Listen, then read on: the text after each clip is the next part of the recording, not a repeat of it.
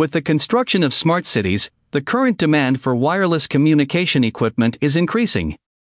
And the demand for high-power radio stations is becoming more and more extensive, which plays a pivotal role in fire protection, industry, and agriculture. The use of high-power radio stations has certain requirements. If the operation is improper, it will cause a bad experience, or cause certain economic losses. The following mainly introduces the precautions for the use of high-power radio stations. 1. Choose a suitable DC-regulated power supply. It requires strong anti-high-frequency interference ability, a small power supply wave, and sufficient load capacity. If necessary, it is better to have functions such as overcurrent, overvoltage protection, and lightning protection. And when selecting the power supply, in addition to retaining 50% of the current margin as recommended, it should be noted that the ripple should not exceed 100 MV. 2. Don't use digital radio in an environment that exceeds its characteristics. It is recommended that do not use digital radio in high temperature, humidity, low temperature, strong electromagnetic fields, or environments with large dust. The loss of these environments to the radio is relatively large, which will shorten the working life of the internal components. And the attenuation of the signal by the strong electromagnetic environment is very large, which is not conducive to the transmission of wireless signals. 3. Make sure the ground wire is connected. The ground wire of the digital radio station should be well connected with the ground wire of the external equipment, such as PC, PLC, etc. Otherwise, it is easy to burn out the communication interface or cause instability in the transmission of the signal, resulting in problems such as errors.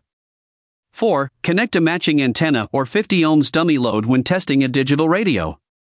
When testing the digital radio, a matching antenna or 50 ohms dummy load must be connected, otherwise, the transmitter will be easily damaged.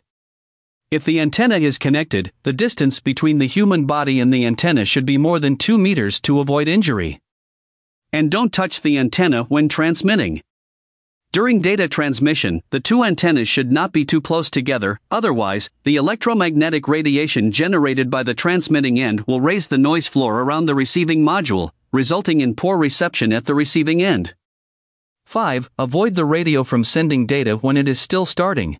Since it takes a certain amount of time to start the transmitter of the radio station and open the squelch of the receiver, it should be noted when sending data, if data is sent to the radio station at the same time as the transmitter is turned on, the previous data will be lost because the transmitter is not yet working stably and the receiver's noise is not turned on at this time.